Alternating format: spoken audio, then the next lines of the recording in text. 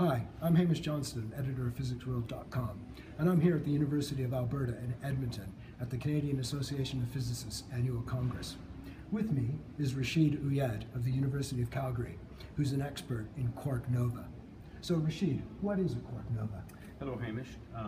Quark nova is the explosive transition of a neutron star to a quark star. In standard textbook astronomy, we hear mostly about supernova. And the supernova is the collapse of a massive star. It's an explosion that leaves behind a neutron star. What a quark nova is, it's a second stage where the neutron star itself becomes unstable and explodes to form a quark star. So a second and bigger explosion. That's right. The quark nova is the second boom, if you like, which is much more energetic than the supernova itself. So when the neutron star turns into a quark star, it doesn't do it quietly. Right. And so what an astronomer would see is would they see two flashes of light, one after another? Yes, that's a very good point. So one of the things we predicted is that you should see a double hump light curve. The first hump, if you like, is a signature of the supernova itself. So you have light from the supernova, and then followed later by the quark nova, which is a much bigger hump than the first one. And that's something that astronomers have seen? Yes, this is something we predicted in our model many years ago. And luckily, we have seen about a dozen of them right now, and we've been able to fit those double hump light curves. We have been able to predict and fit those light curves with our model. Right. And after the quark nova happens, you've got a new state of matter, a special kind of star called a quark star. And what would that look like? So that's an interesting object. So if we go back a little bit to what a neutron star is, a neutron star is an object that's 10 kilometers in radius, and it's made of neutrons.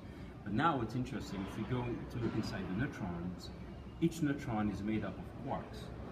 Each neutron has 3 quarks in them. However, it's only up and down quarks. We're all made of neutrons, and they're up-down quarks. So inside some neutron star, the density is so heavy and so large, the neutrons start to overlap. So when the neutrons overlap, the quarks, they're free to roam from one neutron to another. They become deconfined. And then something interesting happened.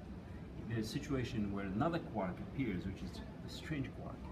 And when the strange quark appears, there's a possibility for a new state of matter made of up-down strange quark that's more stable than our matter, the hadronic matter. So the neutron star would rather be in this UDS state of matter than be in UD matter, which is neutron matter. And the explosion, the transition from UD to UDS matter is very explosive and very energetic.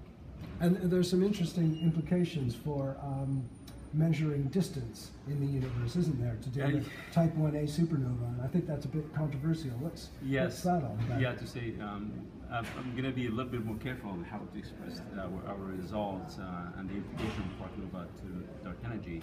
So what, in the traditional picture of using type 1a supernova for measuring distances and inferring dark energy, people use what's called standard candles. And the standard candle is the explosion of the CO white dwarf.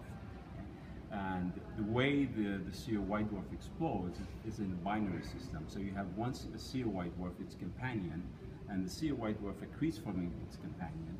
When it reaches what's called the Chandrasekhar limit, it goes boom. And the companion could be another white dwarf, or could be a normal star. Okay? And these are standard candles because the mass, the size of the white dwarf, and the way it explodes is very universal. So you can use them as standard candles. What we realize, there's a third channel that can lead to this explosion. If the companion of the white dwarf is a neutron star, and the neutron star goes quark nova, then you can still get the CO white dwarf exploding, but then we have an additional energy source, which is the spinning down energy of that quark star, and that screws up your energy budget. So that makes it brighter then? That's right. Right. So it's not a standard candle anymore. So if these, what we call quark novae 1a, contaminate your sample, you will be actually skewed in the measurement of your distance, especially at high redshift. And that could have something to do with how you interpret that data in terms of the acceleration of the That's of correct. The universe. If you rely only on type 1a, we're saying, what if some of these have been contaminated by quark nova 1a, then you have to be careful. However, there are other evidence of dark energy from baryon acoustic oscillation and Planck. And so we're not questioning that. We're just telling the community that using type 1a as standard candles is a little bit I would say, risky, right? Given this other channel we discovered with quark number 1A. Well, that's great. Thanks, Rachid. Thanks Thank for you, speaking to Rachid. us about quark nova.